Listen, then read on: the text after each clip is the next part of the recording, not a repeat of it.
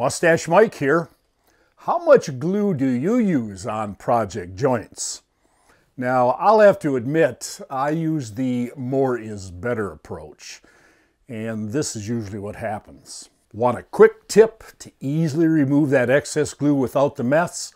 Then check this out. A very easy way to remove that glue is to take a simple plastic drinking straw, either with a pair of scissors or with a pair of pliers. Just cut an angle on the end and then pinch it so you have a nice point that'll fit in this case, in the 90-degree angle there.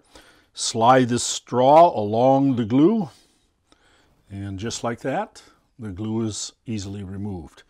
Now later, when it dries, the glue will pick out, or you can just take your scissors or pliers and make you a new angle. So there you have it. Now everyone will know why you take a handful of straws when you buy that senior coffee.